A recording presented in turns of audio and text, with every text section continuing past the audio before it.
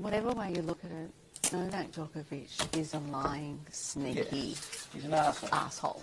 He's an arsehole. Like, whatever way you look at it, it's unfortunate that everybody else stuffed up around him. That's it.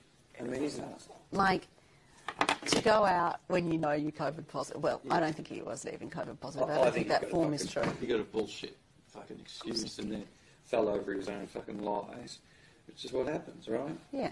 That's what's happened. And then him now then ticking, he didn't go to Spain. Yeah. It's just like... Yeah.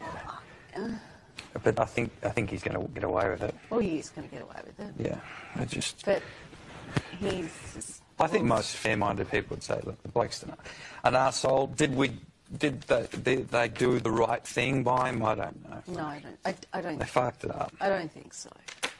That's the problem, isn't it? I don't think anything was gained by putting him in. No. In immigration. No, I don't think so. But the trouble is, how do you justify that person's on the same plane with him who also has... You can't justify it, but the fact is life is never fair. Yeah. Some people fly first class and some people... Do you know what? Like, it's never fair.